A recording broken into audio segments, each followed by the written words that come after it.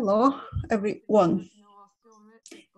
Private sector innovations and technologies for disaster risk management session. The session that we are having today. In fact, this is a part of a series. The first one was on the 26th of May, and it was a very specific session about the innovations in Turkey. And today we are here with the CBI Secretariat, and with their help, in fact, and now we have speakers from Turkey and from other countries as well. We are very happy with their presence. Thank you very much in advance. Now, about our event, I would like to give you some short information, and then I would like to give the floor to my dear colleagues. Well, in fact, after a few presentations, we will be speaking in more detail about a project that is the Business and Climate Resilience Project. So this event is an activity under this project. And in fact, we are going to listen to İrem Oral Kayacı, president of B4G platform, and then we will be talking about the details of the project. We have a speaker from Yamata International, Mr. Yusuf Zahid Gündoğdu, and also from GSMA, we have Mr. Isaac Kwame with us, and also from OCHA, Center for Humanitarian Data, we have Anthony Burka with us. After listening to the dear speakers, in fact, then we would like to get the questions of you, dear participants, because we also have Associate Professor Murat Tiryakioğlu, a consultant of the project here available and online in this session. We'd like to have a joint discussion session here with you so that we can create more space for discussions about innovations. And the program coordinator, CBI program coordinator, Karim Albayar, will be giving the closing remarks today.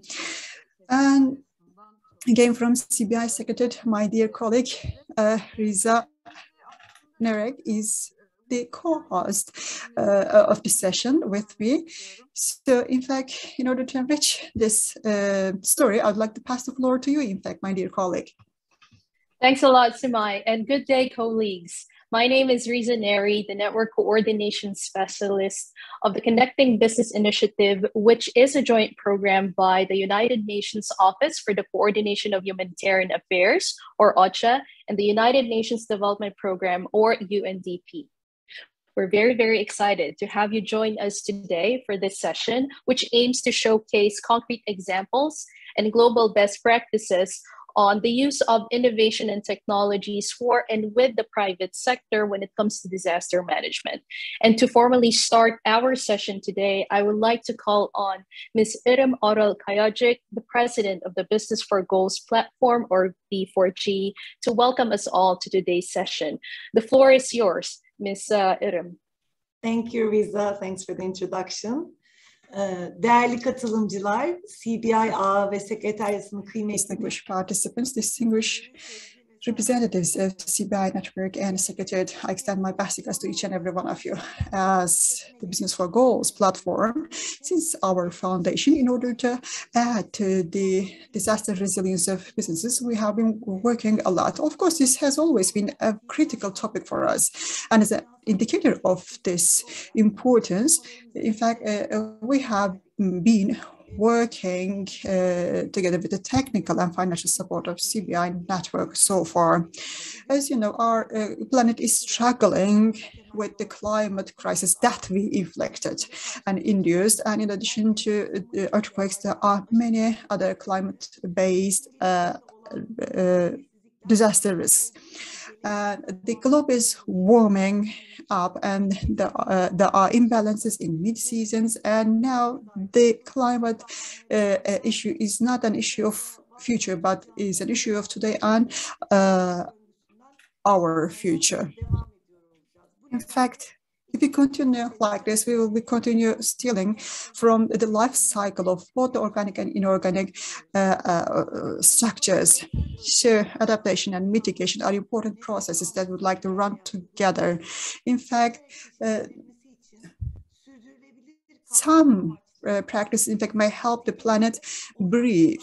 And in order to strengthen them, now we initiate partnerships as stated in Sustainable Development Goal number 17. And in fact, there are many sectors and experts working for this transformation to generate information and practices. And in fact, as the B4G platform, we were founded in order to have sustainability in Turkey and sustainability for the business in Turkey. TÜRKOFED and TÜRKONFED has a very broad grassroots, and tens of thousands of companies are brought together and many associations are brought together.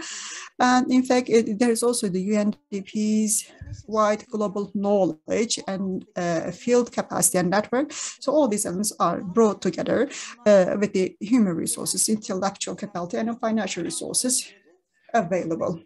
And there's also the CBI, Connecting Business Initiative. And, in 2016, there was the World Humanitarian Summit. It was initiated then. And in fact, they are working in order to transform the way of responding to natural and human-induced disasters and complicated emergencies.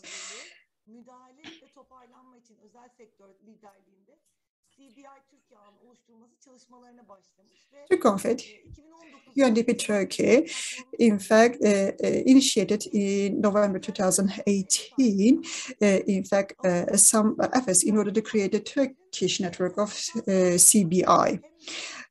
In fact, our aim is to create a win-win situation. And as the first step, as you know, we'd like to address the issue of earthquakes, climatic events, and many other complicated emergencies, just like the Syrian crisis. And there is a very quickly evolving risk profile in Turkey. And in coping with this, in order to engage private sector, it is necessary to create the appropriate technology. And that is why we prepared a report titled Resilience in SMEs, New Risks, New Priorities. And then we carried out many other works. My colleagues will be informing you about the B4G's efforts related to disaster resilience. But although they will be talking about the details, I would like to highlight a few points for your attention.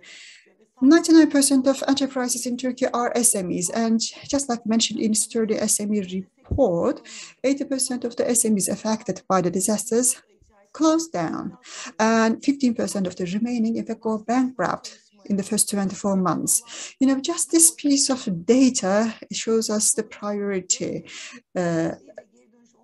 So Turkish economy cannot really tolerate so severe losses, irreversible losses. We need to be ready for the disasters, and we need to start planning as early as possible. Climate crisis is a global risk, and it is necessary to learn from the experience of other countries, which risks are there we are facing. That these may be different. Governance structures and response capacities may be different. That doesn't matter so much. But, as part of CBI network, in fact, we are also learning from CBI network the necessary knowledge and experience that will help us support the relevant sectors. Since October 2021, we have been running our project about climate crisis-based disasters. We have been running with the support of CBI network, and we are now happy that we are organizing this event again with the extensive efforts of CBI Secretariat. Thank you very much. On the 26th of May, we had another event where we talked about the innovations in Turkey. That was a nice reminder, I guess. So I would like to thank UNDP, OCHA, TÜRKONFED, who have always been our stakeholders on this journey. And also I would like to thank my dear colleagues in B4G and CBI Network Secretary. Thank you very much for always being with us. I hope this event will be a very fruitful one. Thank you very much for your attention.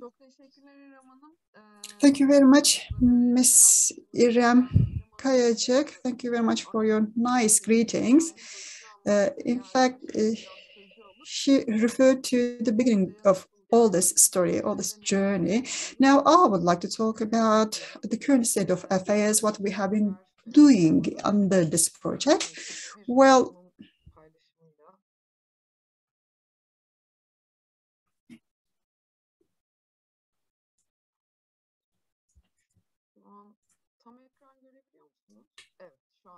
Can you see full screen? Yes, thank you.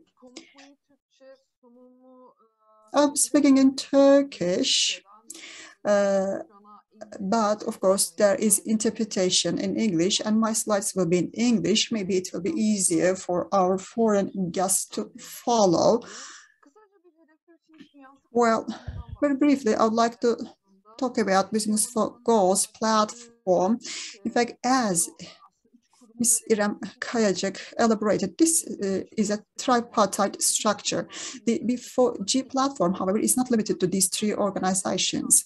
In fact, I think this is the most important characteristics of B4G. So when you look at the structure of the platform, in fact, the representatives of organizations who have adopted the principles of the platform, in fact, are always welcome. So anyone who would like to cooperate, in fact, can be a part of the platform. So other representatives of different organizations, in fact, can always join us. So we are, in fact, the tank platform. We think, we filter all these ideas, and then we go into action. So this event is another indicator of this. In fact, we have been working on the axis of sustainable development goals. You know, we would like to improve the efficiency. I would like to improve and develop partnerships. We would like to do more advocacy. We would like to raise awareness in the fulfillment of SDGs. You see the working areas. We have three main working areas. The first one is related to climate change and disaster resilience, which is also the topic of the day. We will be talking about this project, and we will be talking about our story under this working area. But of course, we have other program areas, just like preparing the enterprises for future. And also we have inclusive growth. If you are wondering about what we are doing in these two other working areas, we call you to visit the website of B4G. So dear Gamze, maybe you can put the link in the chat box so that the participants can later on go and visit our website. As you heard from Ms. İrem, in 2018, with the establishment of CBI Turkey Network, then first we prepared a report in order to show the needs, and this is also available on our website. And then in early 2020, in Istanbul, we organized a workshop under the theme of Istanbul earthquake. So infrastructure sector representatives and private sector representatives in fact came together to discuss what would happen in case of a disaster, particularly an earthquake in Istanbul, and what kind of functionality would be ensured. That was discussed by all these partners. Well, in fact, our initial pieces of work related to disaster resilience were related to earthquakes mostly. First, there was the Elazığ earthquake, and we had a team that went to field in order to collect data. Then in October 2020, there was Izmir earthquake. And then we were interested in SMEs, small-scale SMEs, in order for them to have business sustainability. In fact, they needed some emergency action plan training, and we provided this training. And under the leadership of TÜRKONFED and TÜRKONFED, and with the contribution of SEDEFED and B4G, we studied an Istanbul earthquake scenario.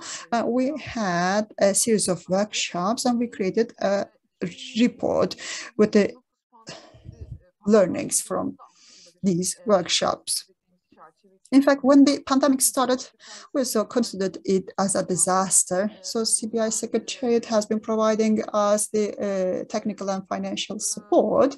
And in Turkey, we wanted to understand what was the impact of pandemic on the SMEs, and the first and most comprehensive survey was conducted by us all throughout 2020. In fact, the questionnaires were repeated periodically in order to feel the pulse of economy and the social aspect. In fact, we wanted to cover the whole impacts in social, economic, and gender topics.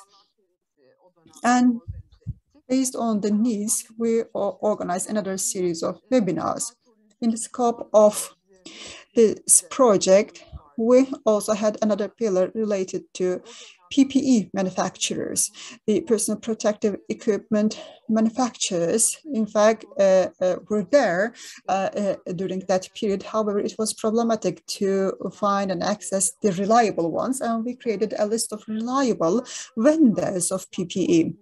And another project of our platform is financed by the Japanese government. It was related to COVID-19 resilience. And in the manufacturing of PPE, in fact, we helped identification and formulation of standards. So one-to-one consultation for the manufacturers and capacity building training programs were provided by us. So we started with the earthquakes, and then there was COVID-19, and we had the European Green Deal and the Paris Climate Agreement, but there were some other events in Turkey, extreme climatic events and wildfires. So we wanted to improve the resilience of the business world in response to climate change.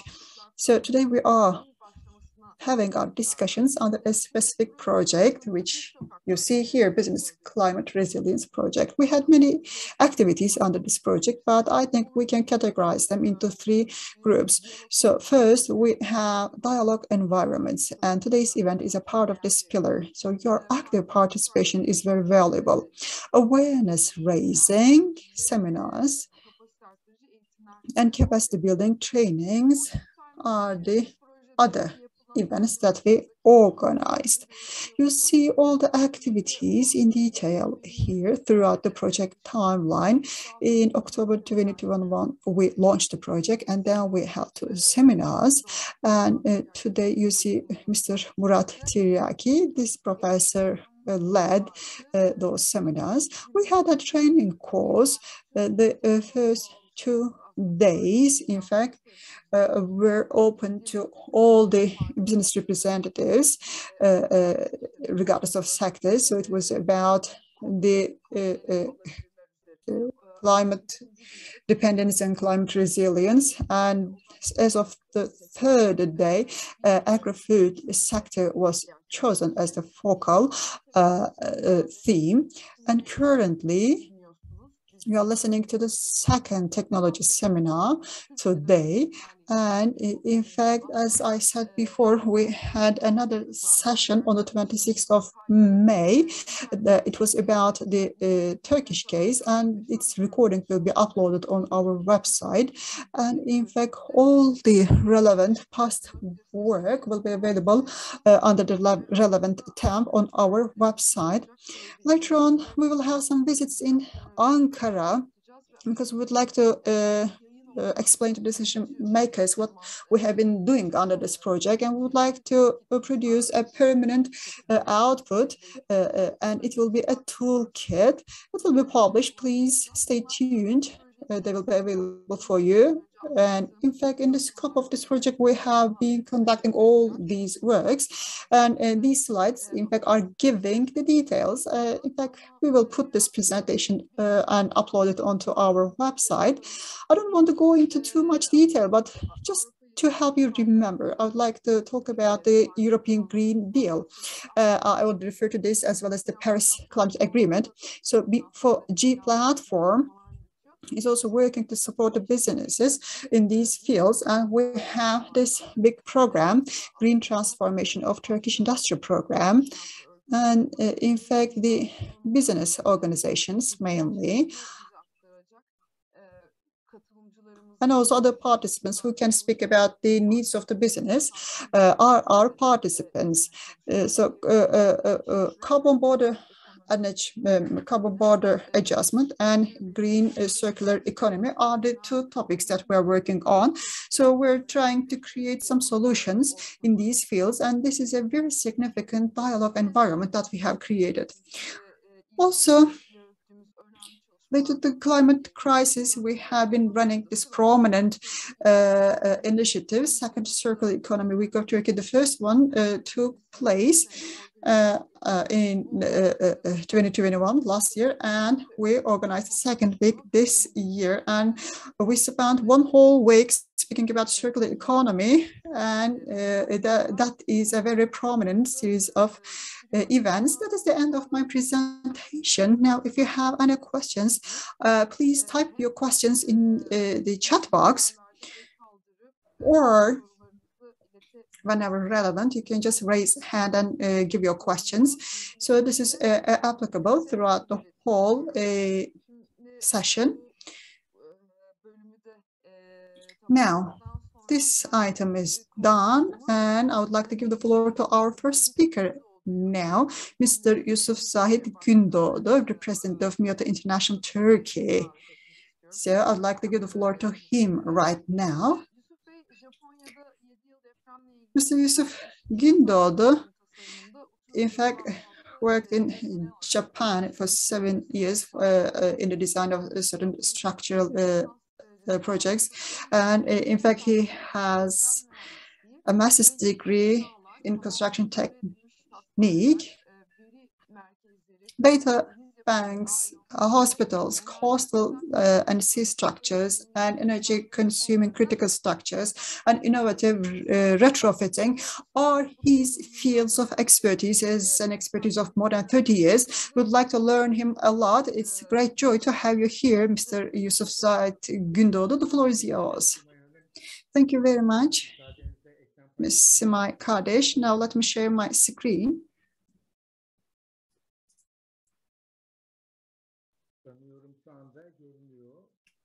I think you can see my screen right now.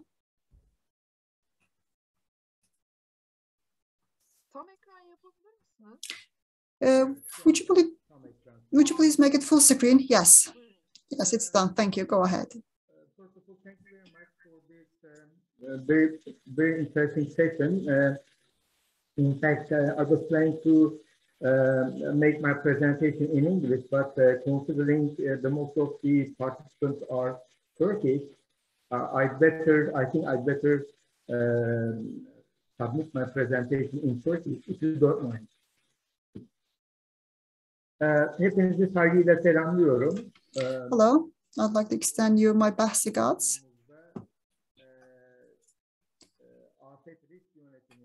In this presentation, I'll be talking about innovative solutions on disaster risk management. So what are the solutions in order to raise awareness? So my main aim in this presentation will be to raise awareness.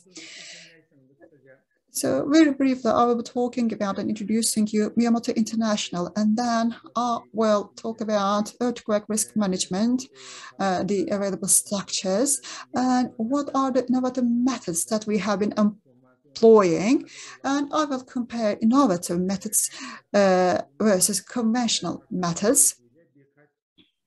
And then I will mention a few case studies which were implemented in Istanbul and Turkey.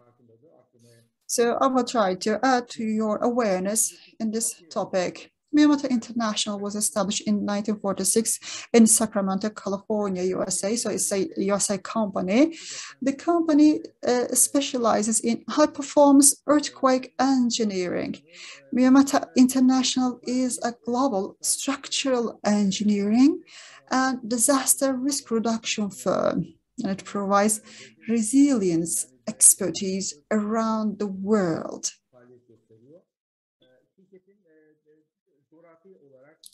This is the geographical presence of the company, the use of the global presence of the company, especially in the areas with a high earthquake risk. The company has some strategic locations. You see red dots, and they refer to a magnitude of 7 and over. And the red lines, in fact, indicate the main fault lines. You can understand the critical locations by looking at this map. So when we are managing the earthquake risk, there's a certain perception. By the way, this picture shows you Los Angeles Airport. This is a critical premises, a critical facility. So we wonder, or let's say airport management, in fact, wondered what is the current situation of the airport in the face of earthquake risk. They requested to work with Miyamoto International to understand the risk. So most of the perception is limited to the security of life. But that cannot be the whole perception, especially if it is a critical facility. Post-earthquake sustainability is a very important concept. That is why each of these structural elements you see in the picture should be evaluated from a different perspective than the security of life only. After the earthquake, which units or structural elements may remain closed? That's an important question. And how long will they remain closed? That is the approach. And you see the color coding. After a very comprehensive study, this presentation was prepared, by the way. A yellow color, you see the structures that will remain or may remain closed for less than 5 weeks. The green color shows the potential to remain closed for less than 5 days, but the red color shows the structures that will remain closed for more than 5 weeks and that need early action. So here's a message that we would like to give. The post-earthquake sustainability topic, in fact, is an important concept for essential facilities. So if we can say an airport is a critical structure, what about a hospital, for example? If there has been a surgical operation going on at that moment, it is necessary to go on with the operation in a few hours. Or if we are speaking about an industrial manufacturing facility, then it's important. What is the sustainability of performance? You see this chart here. In this facility, you see the control damage and life safety performance level. That is the level. However,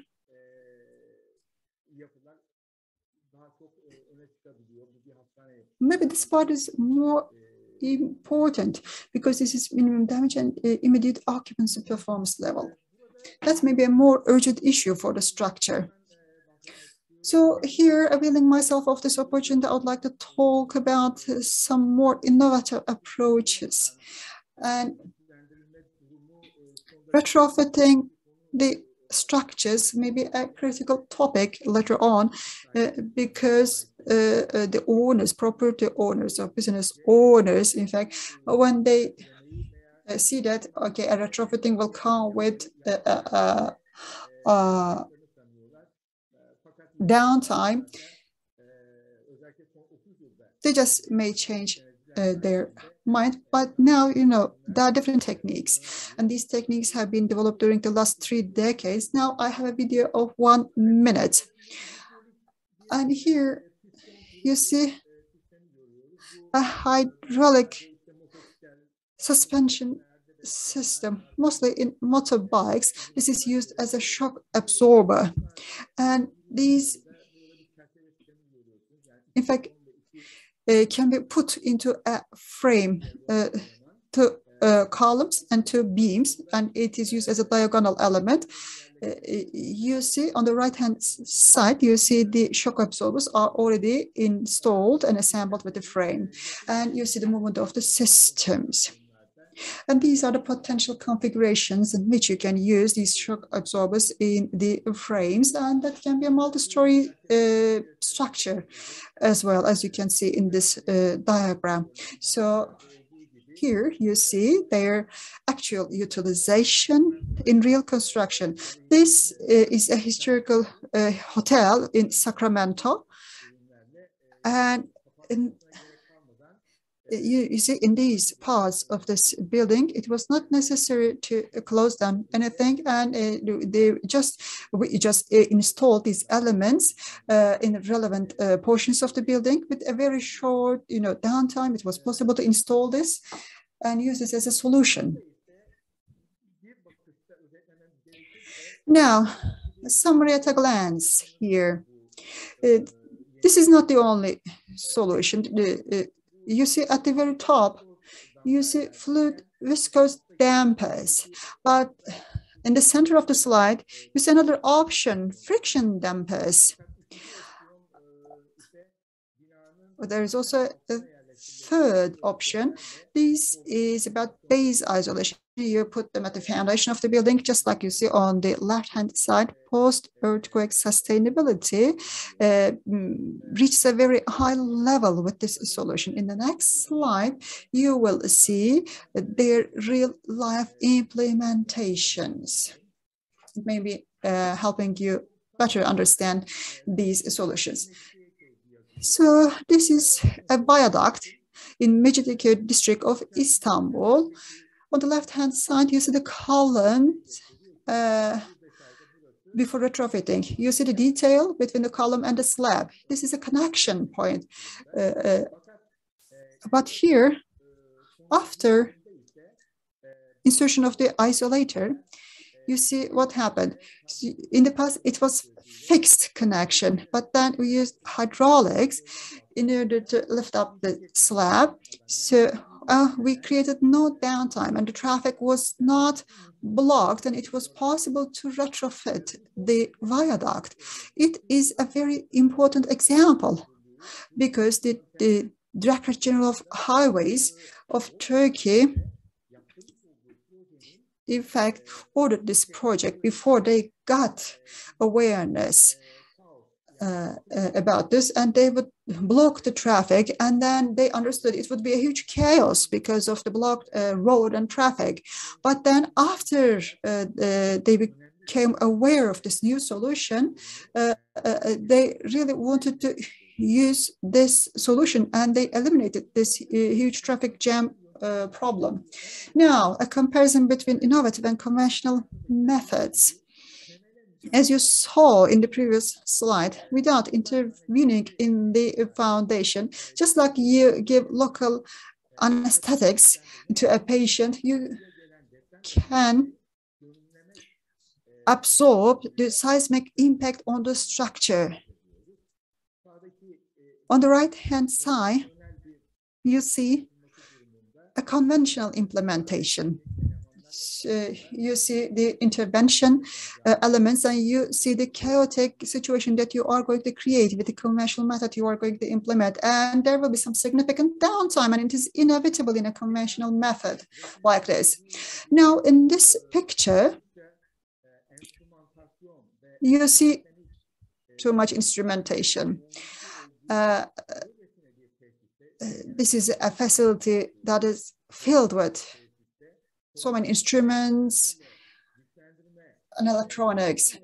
So you cannot retrofit this facility with conventional methods. So the business owners or the property owners, in fact, if they don't have the relevant awareness, probably they would think of demolishing the whole facility and rebuilding a new one. Probably they would think it would be their only option. However, there are some available solutions.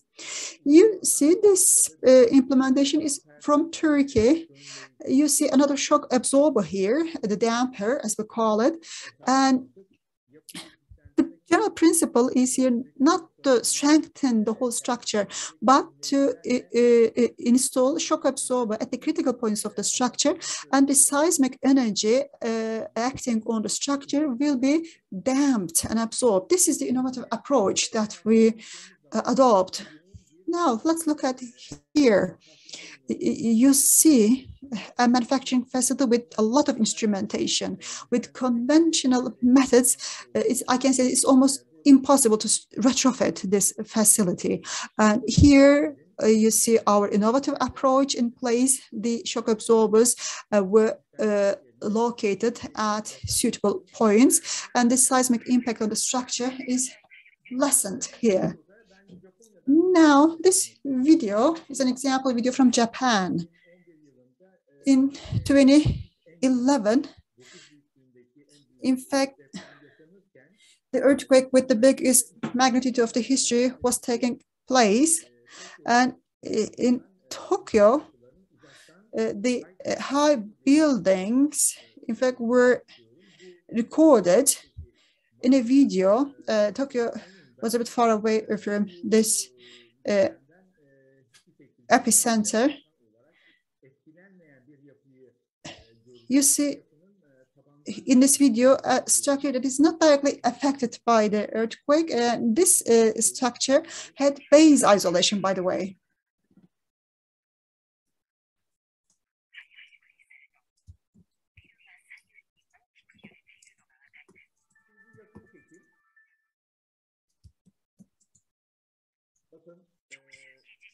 So the close-up.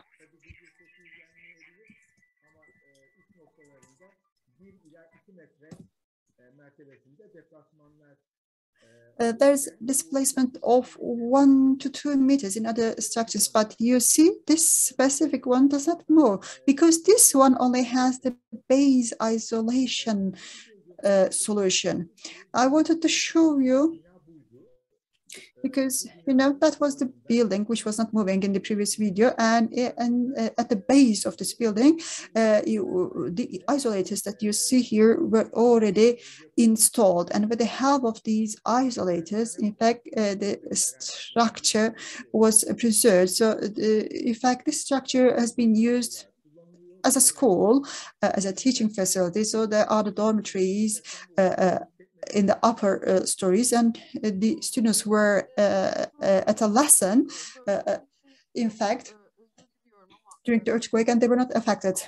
I'm sorry, I'm interrupting your presentation. And in fact, we received many messages from the participants and interpreters. So your voice really has very poor quality. Do you have any other solutions? I don't know, maybe you can play with the microphone to improve the quality?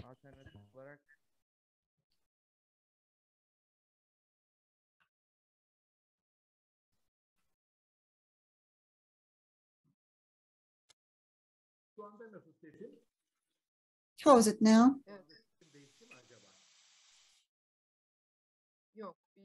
Not really.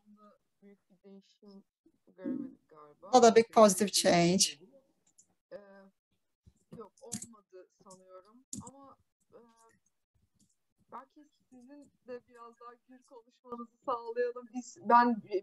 We should go on talking.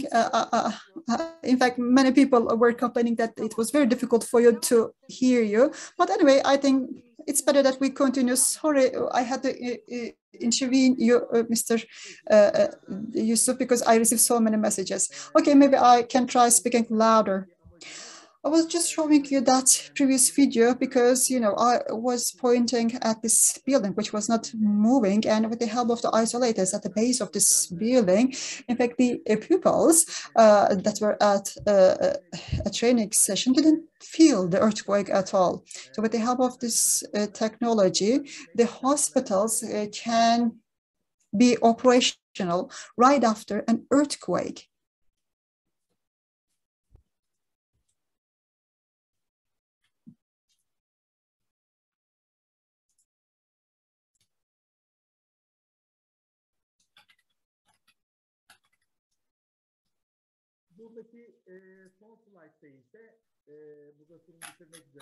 And this is the last slide. I'm about to finish. This shows an application in Turkey. You see a very huge hospital, a mega hospital, and also that was constructed with base isolators. And in this picture, you see 9 blocks. In fact, they're all floating on one single diaphragm. And for post-earthquake sustainability performance, you can see it gets a star because it will be available right after the earthquake. I'd like to thank you very much for your attention. I hope this technical problem was not blocking you from hearing me. Thank you very much.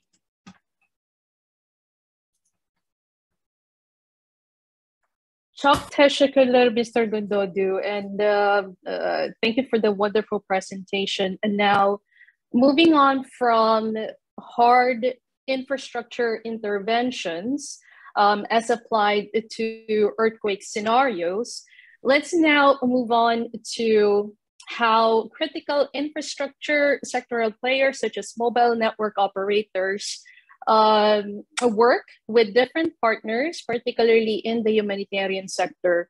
So allow me to introduce our next speaker, who is Mr. Isaac Kwame, and he is the Director of Strategic Partnerships for the Mobile for Humanitarian Innovation Program. In this role, he is responsible for building and managing partnerships between mobile network operators and the humanitarian sector for Sub-Saharan Africa and the Middle East and North Africa region. Isaac has over 19 years of senior level experience in the humanitarian and development sector. And prior to joining GSMA, Isaac worked for NetHope as Global Programs Director for Disaster Management and Crisis Informatics, and provides leadership, oversight, and execution of the organization's global humanitarian operations program, including emergency preparedness and response efforts. Isaac, the floor is yours. We are very pleased to have you with us today. Over to you. Thank you, Riza. First of all, can you see my screen? I'm trying to present, to share my screen. If Yusuf Bey could stop sharing his screen, I think I'm still seeing his screen from my end.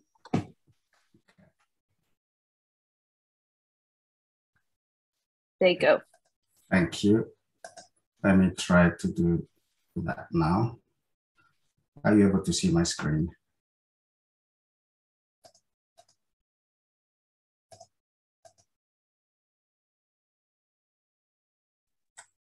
Not yet.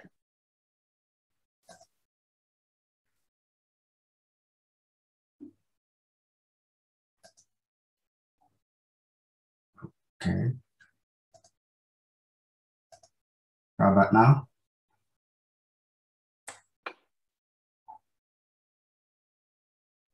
Unfortunately, no. So.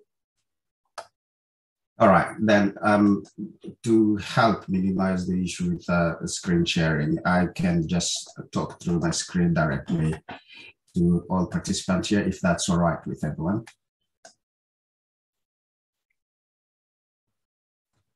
Sure. Okay, thank you. So today, first of all, sorry for the screen share issues. Mainly used to Microsoft Teams for some of these working from home technologies, so sorry for that.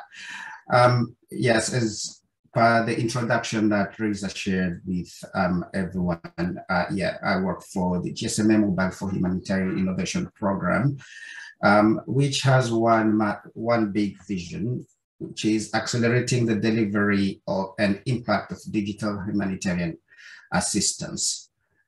And while this vision is very broader, we have taken 3 ways of trying to get this vision off the ground.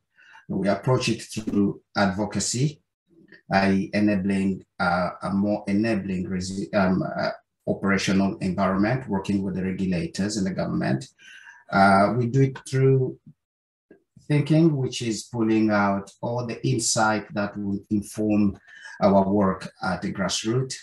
And thirdly, through the doing bit of it, which is separated into 2. One is through enabling innovation fund, giving grant of cash money to partners such as tech partners or mobile network operators or humanitarian partners. Sorry, the sun is really so in my eyes today. For some reason, it's very sunny in London today.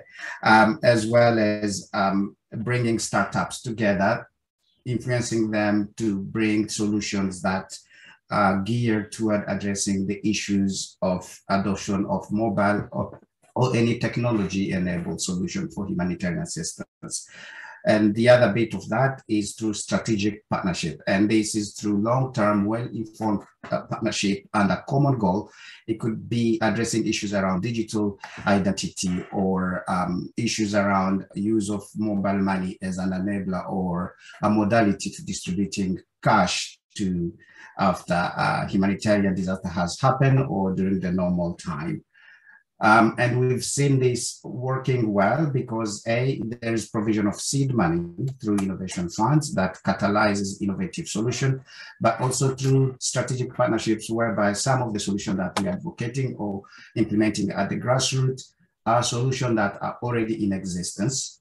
They need a buy-in from humanitarian partners. They need to get users on board so that the scale up of adoption can increase. And so far, through these approaches, we have multiple portfolio of projects across the globe. While the focus has been mainly low and middle income countries, we're seeing more and more this is also coming toward the well-developed countries, such as during the solution that we deploy now during this Ukraine crisis.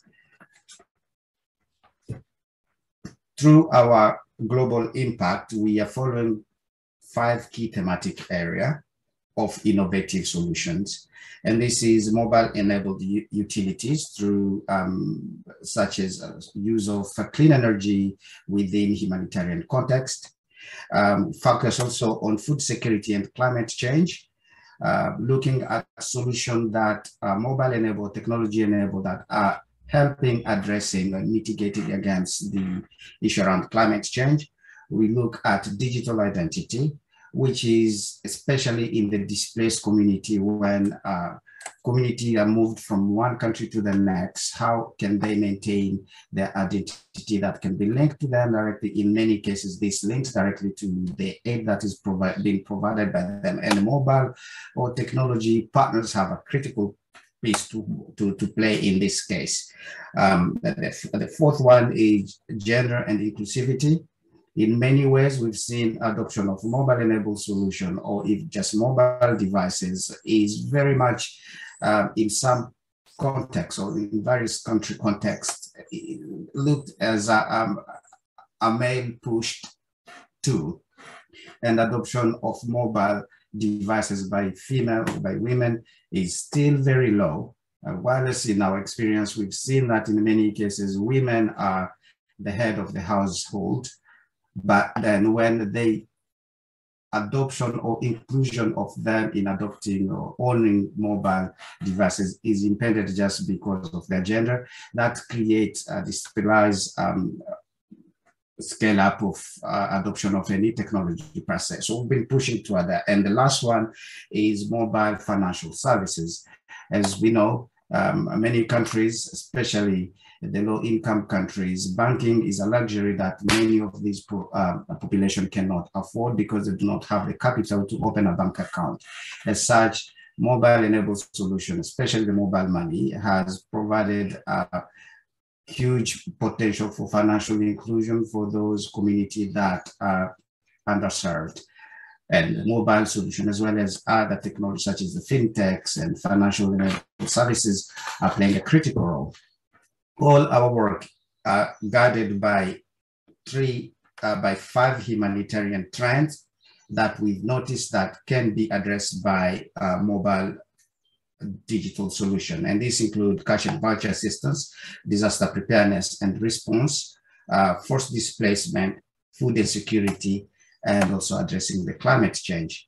These 5 thematic areas are underpinned by 3 programmatic principles that we look at, and these include digital and ethics and data protection, inclusive and dignified aid, and localized and being accountable to those that we serve. Under the UN Millennium Goal, localization has played a key role. We cannot push technology from the north down to the south and expect the pickup to be much higher. Some of the innovative solutions in the humanitarian side, in the humanitarian sector, sector need to be driven locally with support from global partners, and that is what will enable huge uptake, and also starting to see that technology is playing a critical role in the lives of those who are impacted by the various disasters.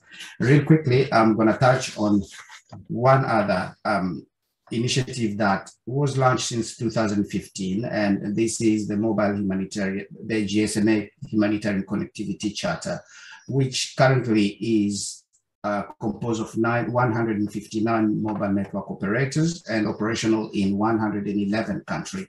And the charter itself is designed as what we're talking about, similar to CBI, but focusing on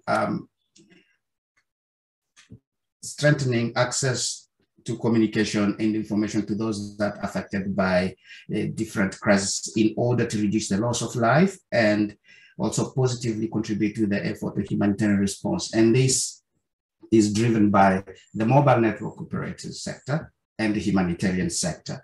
And the charter has 3 key principles to enhance coordination within and among mobile network operators during, before, during, and after disaster.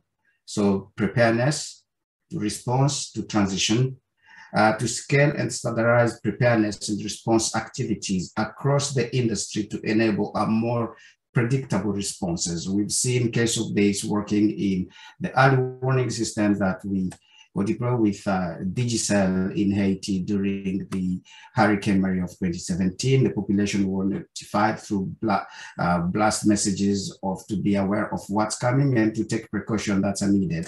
And the third one is to strengthen partnerships between the mobile industry, government, and the humanitarian sector, because the 3 sectors really have to work together to be able to address some of the challenging situations. Without that collaboration at the local level between the business industry, the private sector, government, and the humanitarian or development organization, nothing really will take place. We can be talking about this until yesterday. It's the same. The situation will still to be the same. As such, it's great to see that CDI is putting all of this together, because I think the force of collaborative effort is the only way we can really start to make a difference out there. Thank you.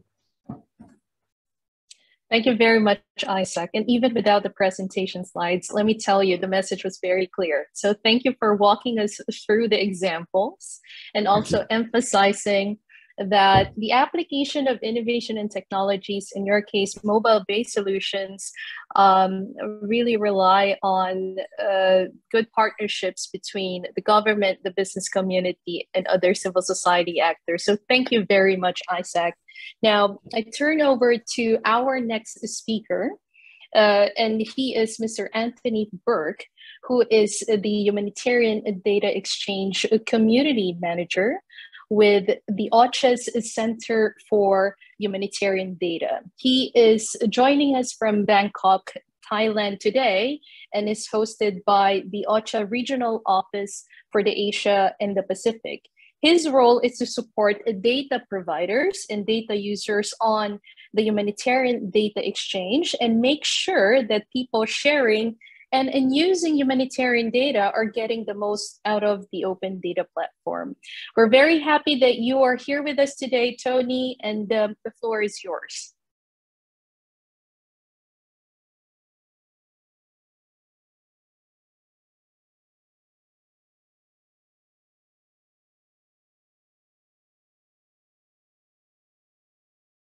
Sorry, I was on mute. One sec, just setting up my PowerPoint. Okay, you can hear me now and you can see the first slide, right? Just to confirm.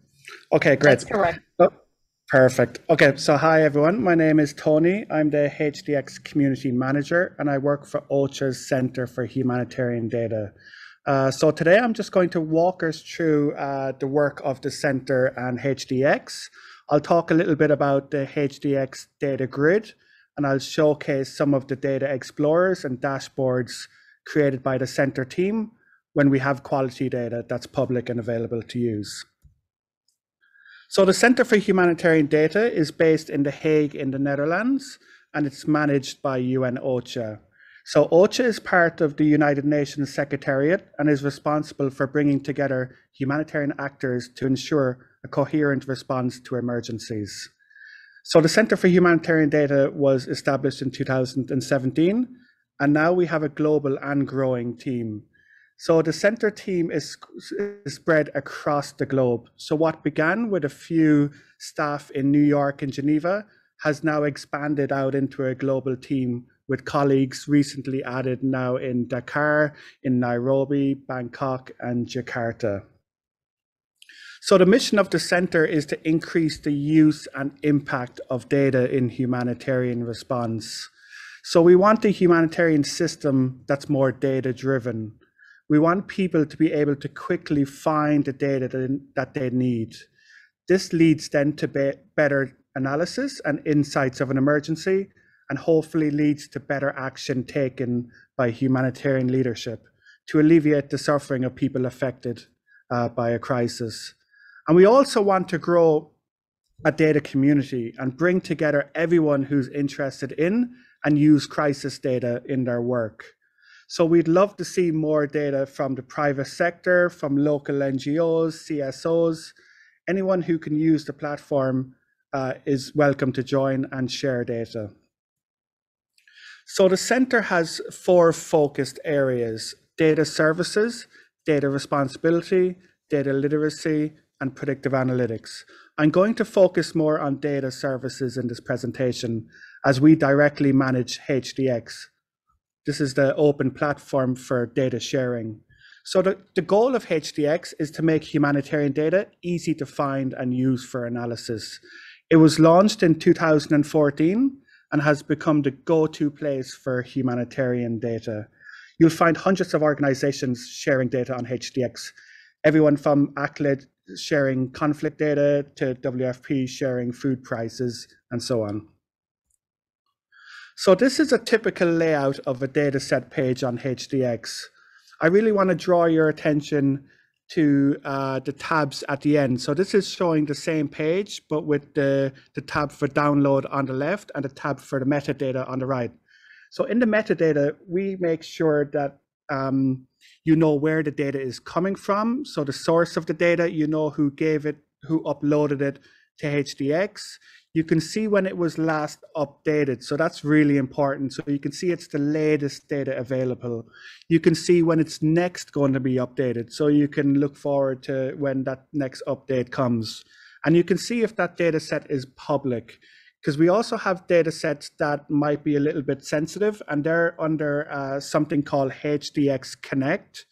So you'll see the metadata, but you won't be able to download it until you request that data from the admin of the organization page on HDX.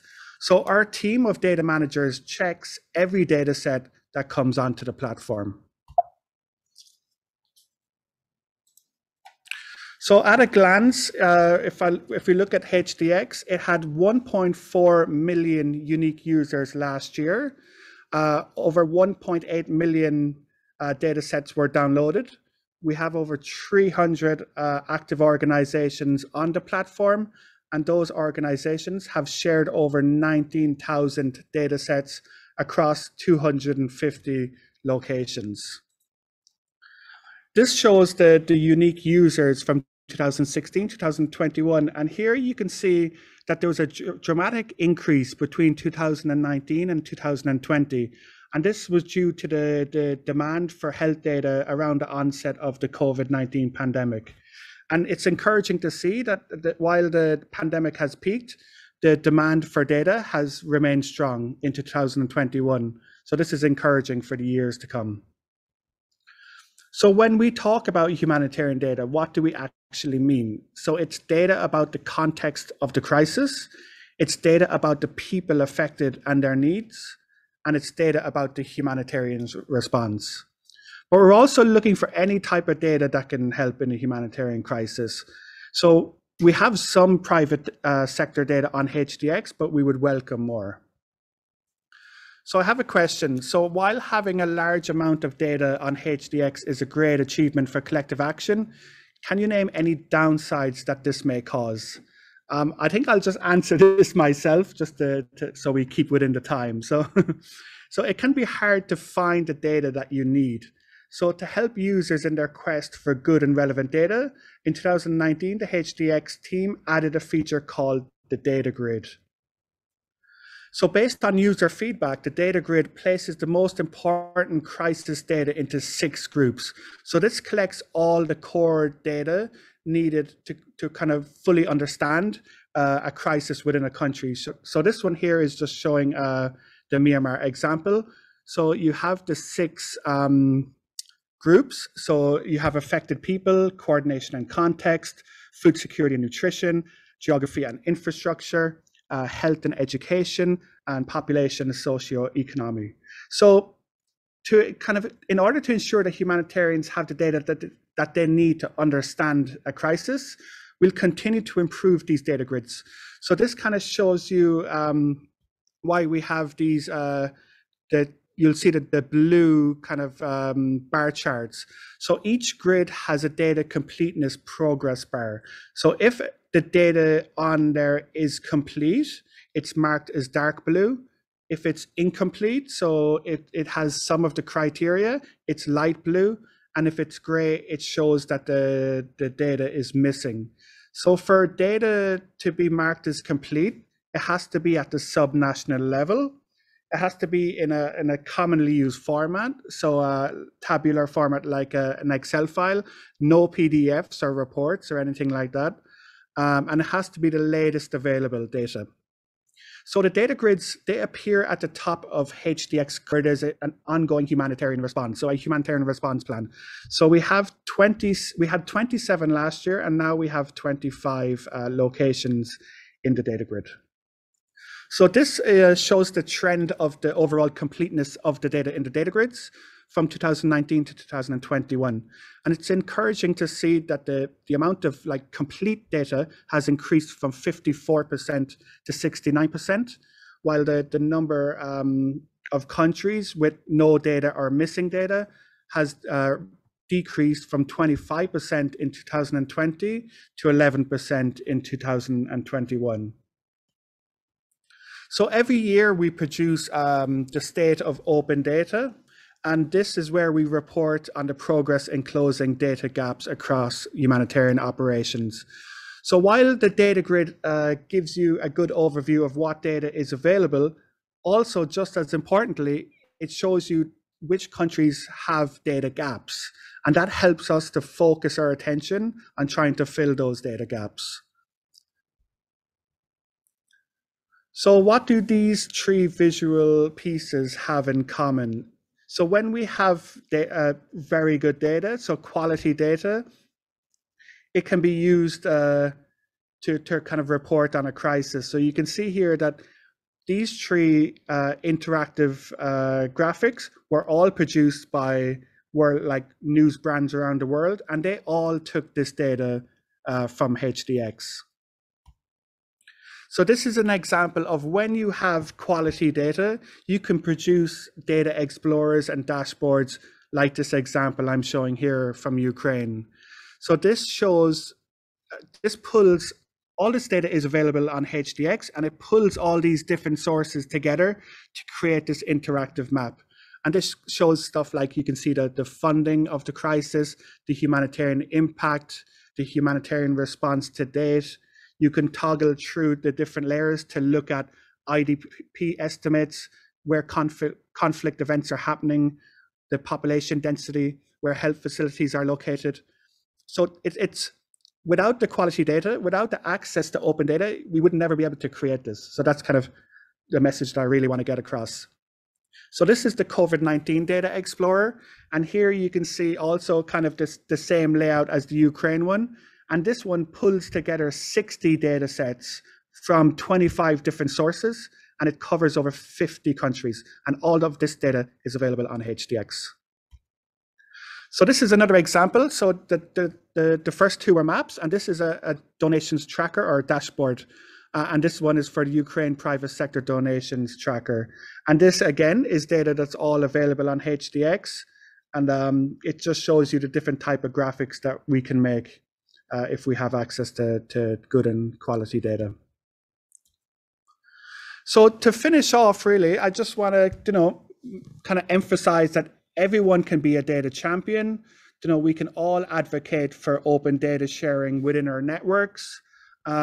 Let's try to bring more private sector data onto HDX. I think that's beneficial for everyone. And everyone, I hope, can continue to use and support open data platforms.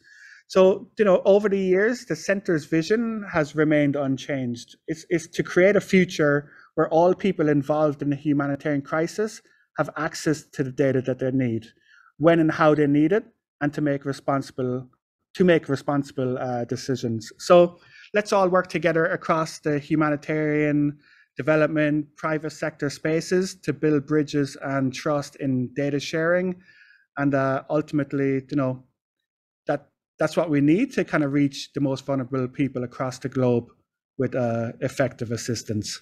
So thank you very much for listening to me, and I'll pass it back to you, Riza.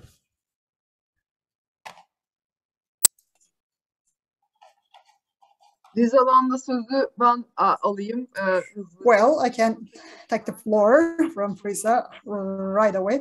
Thank you very much, all the speakers, Isaac, Tony, Yusuf, thank you very much. Well, in order to be able to learn about the disasters before they take place, these technologies are advancing and should advance, and also some preventive measures can be developed with all these technologies, and these are great news, and this is music to our ears to hear all these developments. Now, as I announced before, Associate Professor Dr. Murat Tiryakioğlu is here online with us. In all our previous events, we created this discussion environment. As we mentioned, when we're talking about the main goals of the project, one goal is to enhance the dialogue. So now I'd like to ask the participants, do you have any questions?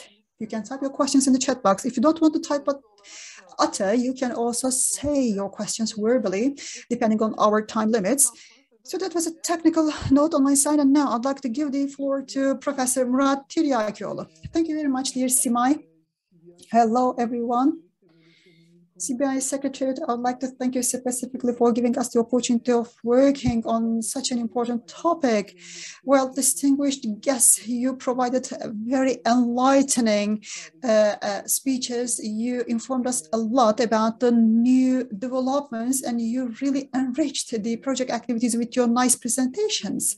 As you heard from dear Simay, as of the beginning of this project, we have been providing some trainings,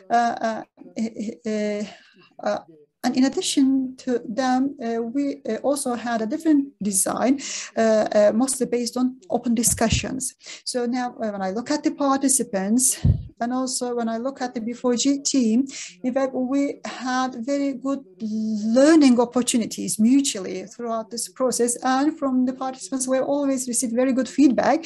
Now we understand that our design of project has been very successful in this regard. So this is a high added value project, and I'd like to thank CBI for this. And I'd like to thank for the kind support. So with this good baseline, in fact, we're also getting prepared for better projects in future. Well, distinguished participants, until start getting your question, also with my academic curiosity, I would like to start with a few questions of my own.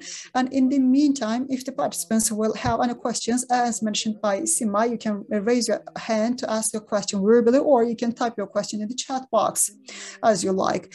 Now, of course, each topic was quite interesting by its own, but I'd like to start with the very last presentation delivered by dear Anthony Burke.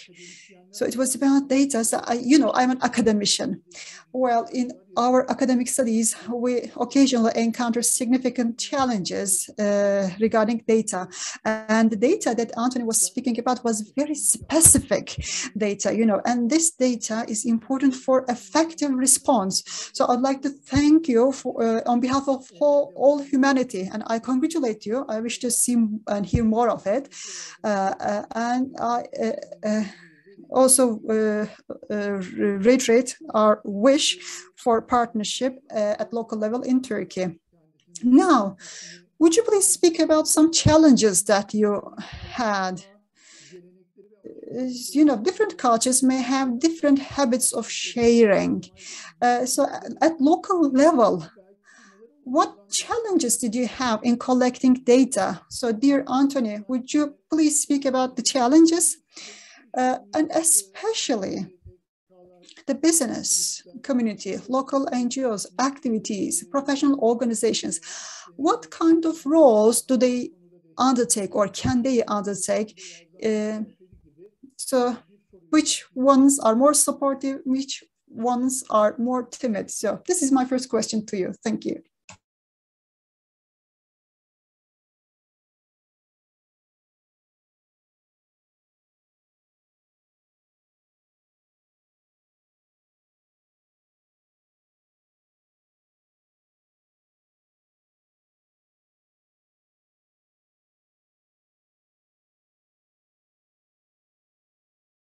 Soruyla ilgili anlaşılmayan bir husus var mı? Sorry, Mr. Burke, did you get the question? Was it clear to you? Tony, do you hear the translation? No, I don't hear any translation. So that was a question to you. Oh. Maybe can you give me the question in English, and I'll answer it. Yeah, we can just summarize the question to for you, but you will see the translation.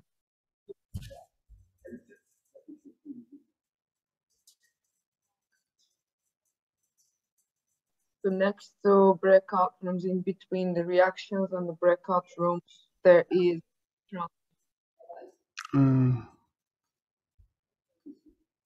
Okay, then we can just maybe summarize very briefly. Actually, sorry, so I should switch. İsmail dilersen eğer çeviri kısmı açıldıysa ben çok hızlıca tekrar özetleyeyim. Well, if he was able to find the interpretation option, I can also summarize the question. The problem is that Anthony cannot find the interpretation function. So since he cannot hear the interpretation, I think we need to summarize it in English on the floor. Or I don't know, maybe I can continue with the other speakers and we can come back to Tony later on. Yes, that may be better. Okay, I will follow the same order, the reverse order, and the next speaker is dear Isaac. I have a question for you. So technology and their use for humanitarian innovation, that was a very nice project example that you gave, dear Isaac. Well, especially in the perspective of gender inequality, you gave certain examples. For example, it's already well known during the disasters, women have more vulnerability. And in fact, when you look at the ratios, the ratio of technology utilization in women is lower compared to men. So I'd like to ask about, gender inequality. Let's look at from a broader perspective. Let's look at it from a social perspective. So think about the communities which already have a limited access to technologies in general. So I know that you have many project activities and you have a lot of experience, project experience. So what is your strategy? What is your plan? What are your intentions for the communities who already have a limited access to technologies? In general, these are all the vulnerable communities. So during and after a disaster, when mobile technologies are needed and to be used, this is a very important factor. And the least developed communities may have a high vulnerability already. That is why they may be already deprived of technologies. And what could be the strategic alternative solution for them? What are you doing for them already? I don't know, maybe you have already been specifically working in certain fields and maybe you already have some experience. So maybe you can give us some anecdotes. Thank you. Thank you for the question. just to check if you all can hear me well. My mic is okay? Okay, great. That's a very, very good question. I'll answer it and give 3 specific examples on how we've, together with the partners, we've been working to address some of these issues. But the one critical thing to note is we really do not have the luxury of talking about use of technology without improving access to that technology. So we cannot talk about impacted community by a certain disaster to use mobile phone while we have not improved for them to get access to the device, to the mobile phone. As such, then once the access is improved, then we can now cross to the other side to see how best we can support them to make use of the technology that's been enabled by these devices. I'll give 3 examples. The one that I saw and witnessed was during the 2014-2015 South Sudanese influx of migrants affected by the war in South Sudan into Uganda. The area whereby they were located, where the government allowed them to settle, it's called Bidi. This was a hard to reach area. Business, mobile network operators did not have any market incentive to be operational in those areas because it did not have a clear business case and no return on revenue for them because A, the population are poor, they're refugees and so on and so forth. One initiative that one of the mobile network operators in Uganda, together with one of the United Nations agency, TÜRK, was to me one of the best use cases that we can try to replicate through this collaborative and working together. The UN agency, through a donors grant, supported seed funding for the mobile network operator to increase network coverage to the location where over 1 million of the refugees South Sudanese had moved to. Now, the flip of the side of the coin on that is that there was access to connectivity. Once there is access to the network coverage, then you can rest assured access to devices will in one way or another happen. Once access to device happens, then the mobile network operator or the business partner will be able to cater for their operation cost because the investment were driven from both partners. What that made sure to focus on was that the impacted community were included through connectivity within the Uganda ways of work. Jobs were created, humanitarian operations were able to set up their offices there, mobile network operator were able to set their kiosk and sell.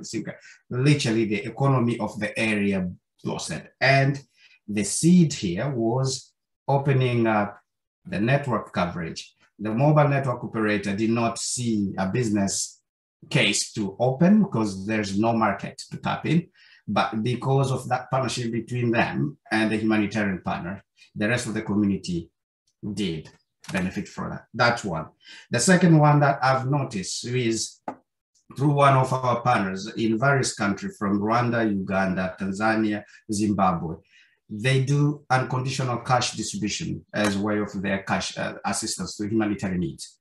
i.e., they let the impacted household decide what's good for their family. In most cases, the head of the household, as I said before, are women in this community. They know that my family of 5 children plus my husband, what we need is to pay school fees out of this money. Me as a head of the household, the woman, I need to start a small business so that I can keep that resilience going, keep the money coming. My husband, we can rent a plot of land whereby he can start digging and planting cassava. Therefore, through putting the impacted person in the center of making decisions for their own lives, they're able to address nearly 5 different sector focus. But what really impressed me when I had the field visit with them is during the registration vulnerability targeting process, they realized which household does not have a mobile device, which household has a mobile device. For the household that does not have a mobile device, they include a basic feature phone included in the donation packet. So they enable that person to already get financial inclusion, access to financial, but also digital literacy. They train them if they don't know how to use mobile, how to use just the basic functionality. I call this the aid approach of 21st century. I think we within the humanitarian sector, and again, I cannot all the work that CBI is doing enough. We need to learn that some of these approaches are there. Communities need just to be impacted. Those who are stricken by poverty are actually quite good decision makers because they know how to budget and survive on $10 a month better than the rest of us. And therefore, the more we empower the community that we serve in, the better some of what we're discussing today become easier to implement because the person that's impacted is at the center of the circle. And finally, from GSMA point of view, I spoke about the innovation funds approach that we have. And this is to enable local small business, startup business to innovate for solutions that are much relevant within the context where they live. The uptake of that and the resilience of that then becomes much more easier to replicate or even scale up. Thank you.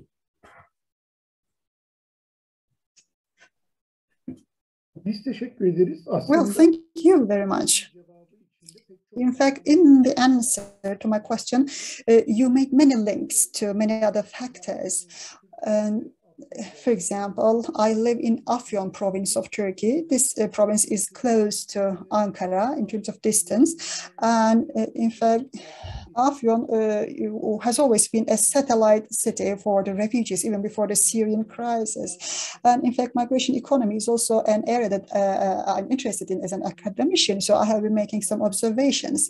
Well, in order for the refugees to continue their basic life. In fact, they say that the mobile devices were a basic need for themselves. They would not change this for another item because, you know, this is what connects them to the rest of the world commercially and also in terms of information access. For example, when they would like to get some information about the human traffickers, they also use this device. So regardless of the type or size of the crisis, mobile technologies are an indispensable part of our lives. So a bed, some warm bath, you know, you can just drop them and you can just choose and get the mobile device, because it may bring you more welfare. Also, dear Isaac, you gave an example about a different type of microcredit. So dear Mohamed Yunus designed this in order to improve economic sustainability and quality of life at micro scale. That was a very nice example. In order to eliminate inequalities, connectivity is a very important factor to scale it up. You know, it's a critical example. I hope in future it will be possible to collaborate more, because Turkey has been hosting the highest number of refugees, and we have a higher awareness about disaster vulnerabilities, and we are vulnerable. Thank you. I hope we can collaborate more. Now, I would like to continue with our other speaker, dear Yusuf Said Gündoğdu. Still in the chat box, I don't see any questions. Maybe I will again raise one of my questions. So, dear Yusuf Gündoğdu, I would like to thank you very much for your presentation. We saw a local example, city hospital from Eskişehir, where you installed the base isolators. So it is very promising to see that these examples are getting widespread. And for retrofitting the infrastructure of critical facilities, I was thinking that the advancements are coming a bit slowly. But now I would like to ask you a question at macro level. So after listening to your presentation and with knowing that in specific areas you are operational, I would like to learn about your ideas about the differences in the understanding between different communities. So think about the risk management process. You talked about an innovative approach, but what are the differences in understanding this new approach among different communities? You are muted, Mr. Yusuf Gündoğdu. Okay, I unmuted myself. Well, you have touched upon a very important point. If I understand you correctly, you are asking the following. So the communities who face the earthquake risk more and less. And in mitigation of disaster risk, is there any difference in the approaches? And what are my observations? I think that was your question. Well, let me answer. Since 2008, we have been operational in Istanbul. This is our 14th year, but globally, we have presence in Japan, California, and other locations with a high earthquake risk. Well, in fact, comparison would be very meaningful, really. I can split your question into two. For example, the actions to be taken after an earthquake, and also the measures to be taken before an earthquake.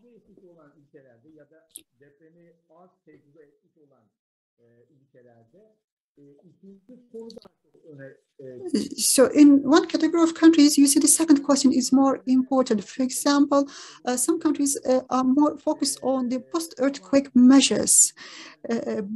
But in the other group of countries, for example, which experience earthquakes more, just like Japan and California, these communities are more proactive. And in fact, before the problem arises, they are inclined to take the measure. They don't wait for the damage to be inflicted upon the structure. In fact, this is not the whole problem that they see. They would like to eliminate economic losses as well. And they are interested in the whole infrastructure. I mean, utilities, for example, transportation, utilities, just like electric transmission lines, fuel transmission lines, all the infrastructure systems that are critical and vital for life. These are critical for those countries in this category. So in the category of countries which are more experienced about earthquakes, they are more proactive. And you can see the repercussions and reflections of this in their legislation and regulations. So their regulatory authorities, in fact, have already come to an agreement about this approach. For example, in the US, there is the Federal Emergency Management Agency, FEMA.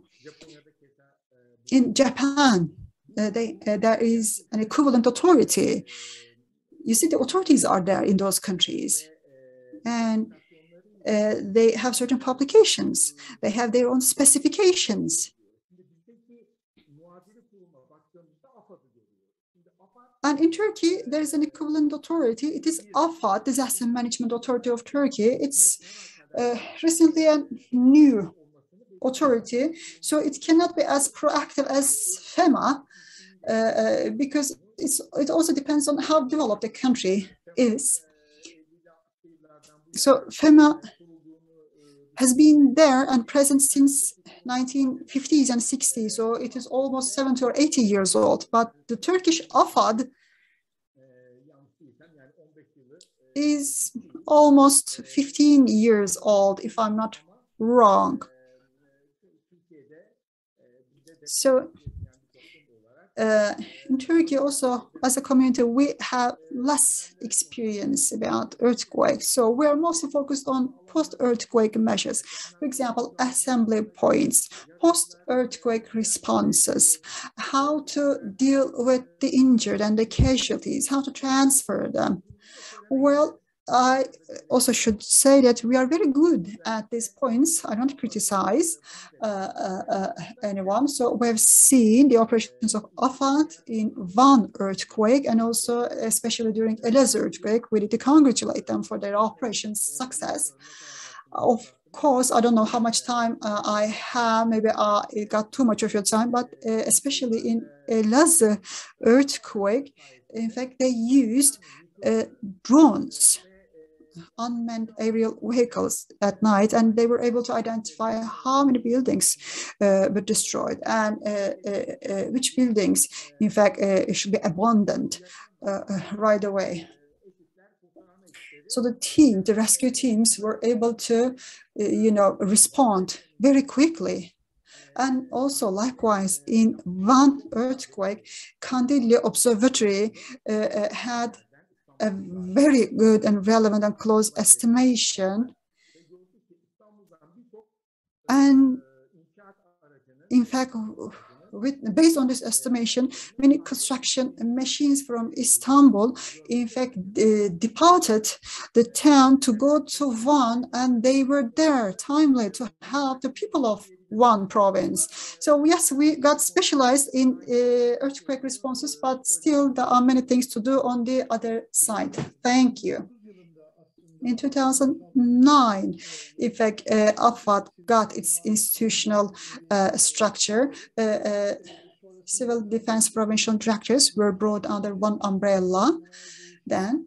And then there were some institutional changes, bureaucratic changes. First, it was an autonomous unit affiliated to the Prime Minister, but then it transformed into a unit under the Ministry of Interior.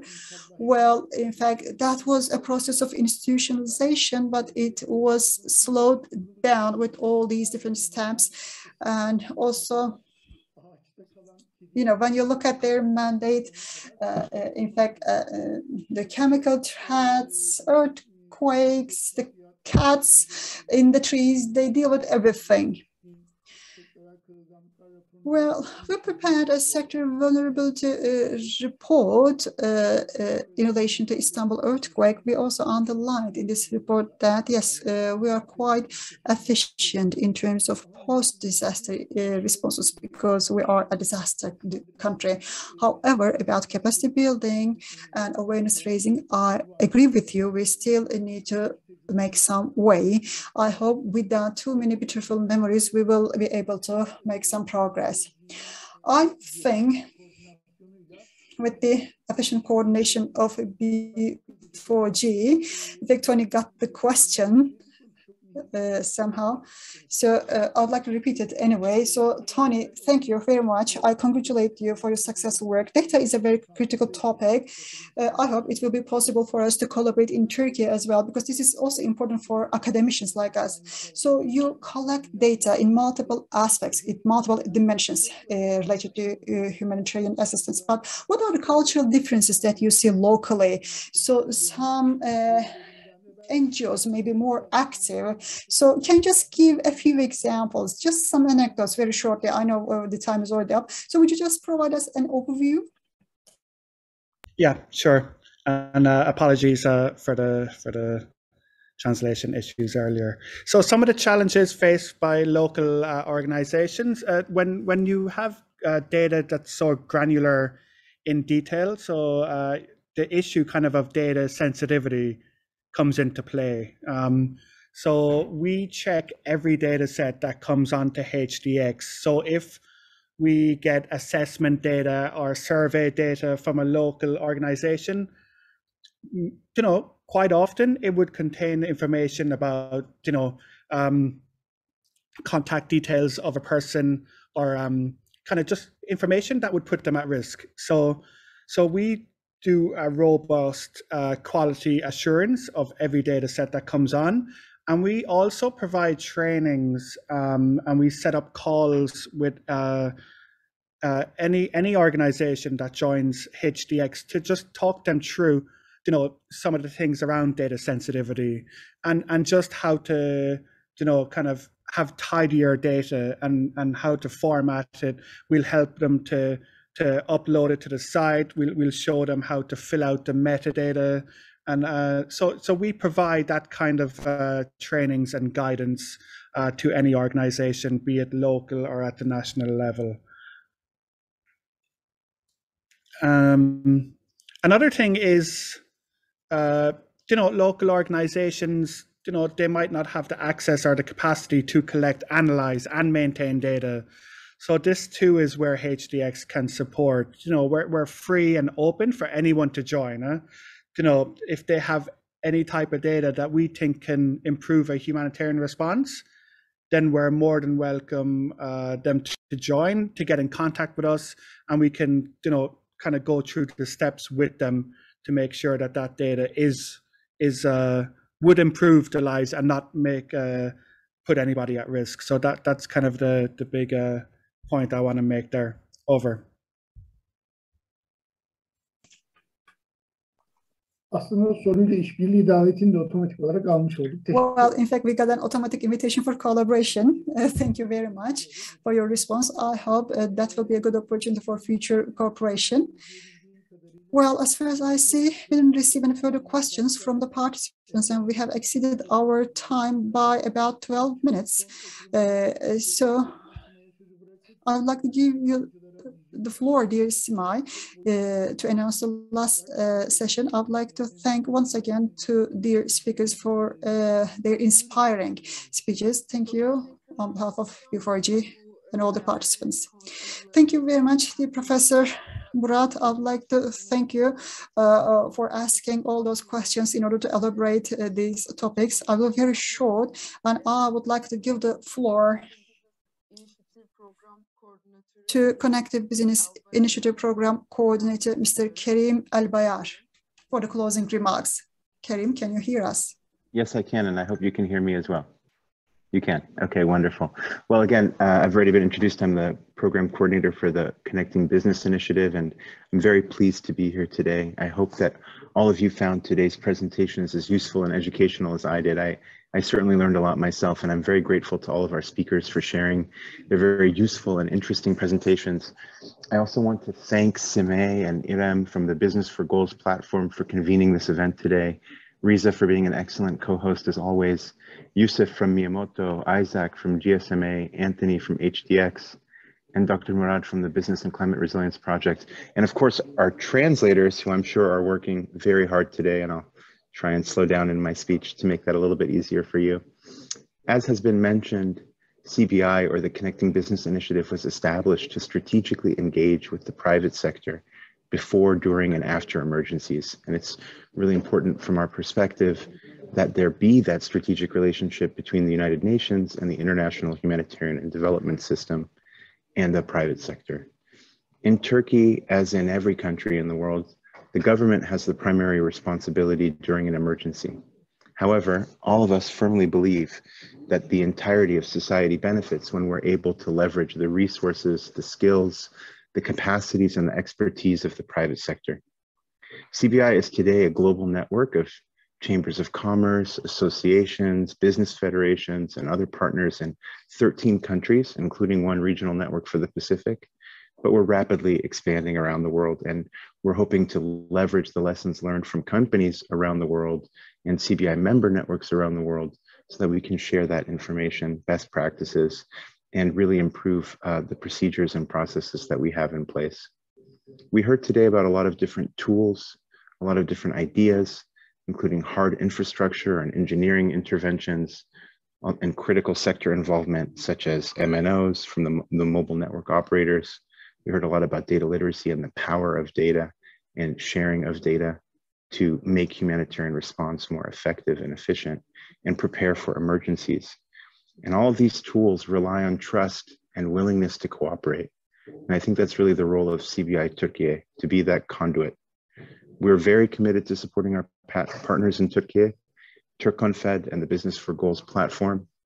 We really look forward to working with you and your members on concrete activities coming out of this session, particularly the practical application and the practical application and use of technology and innovation in disaster management. And we'll think about how we can do that together with Business for Goals and with TÜRKONFED. We want to ensure that we can strengthen the resilience of businesses. In doing so, we are able to strengthen and support business suppliers, their employees, their customers. And when we prepare for disasters and know what to do and who to call before the emergency strikes, all of us benefit, all of us are better off. So for my part, as the program coordinator of CBI, I really look forward to taking some of the ideas that we've learned here today, working with some of the companies that are on the line here, and of course with CBI Turkey, to implement some new ideas and approaches. I should also mention that we're very pleased to be joining CBI Turkey in Ankara to understand better how we can support Business for Goals, TÜRKONFED, and UNDP and OCHA in Turkey when it comes to how the business community, the private sector, can be involved in disaster and climate resilience, and really strengthening the relationships between the business community, the government, international organizations, civil society, and many other stakeholders.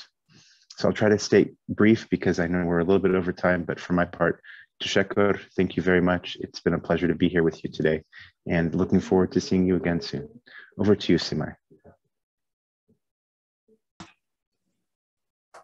Çok teşekkür ediyoruz. Thank you very much, dear Kerim. Thank you very much for these nice remarks. I would like to be very short too. So I'd like to thank everyone who was here today with us. So with our new initiatives, we'll meet again very soon. And that's the end of the session.